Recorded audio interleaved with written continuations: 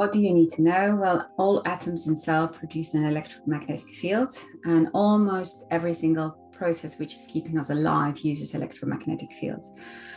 So every system in our body communicates with other systems using electromagnetic field therapy. It makes sense that we would be quite sensitive to any changes in electromagnetic field activity around us.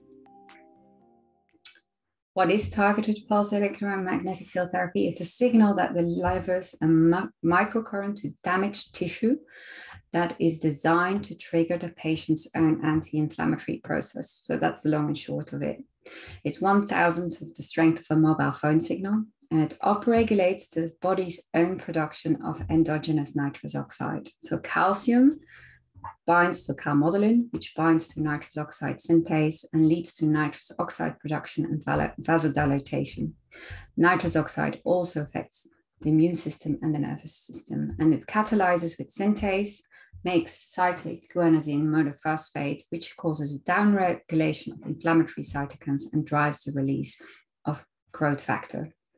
The response is only seen in the injured tissue, so you do no harm using it on non-damaged tissue.